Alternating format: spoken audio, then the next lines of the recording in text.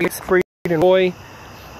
Siegfried and Roy. I remember when he got mauled by the tiger. I remembered him dying, it seems, and I thought he was dead all this time.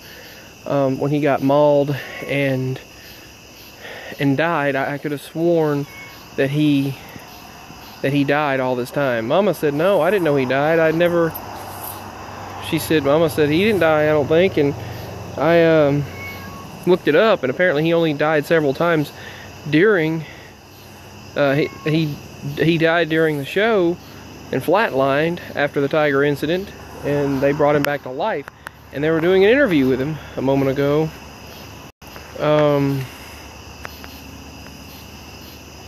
I thought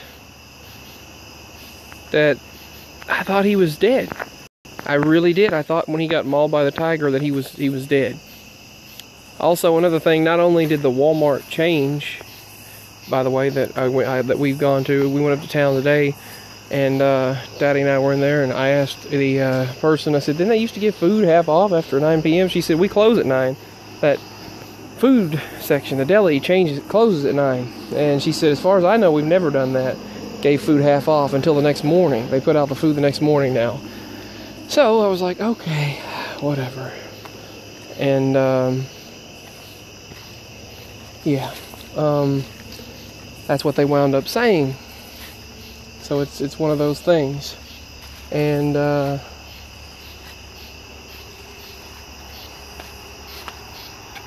but the Siegfried and Roy thing, do you remember him dying? And just want to share that other Walmart in me as well.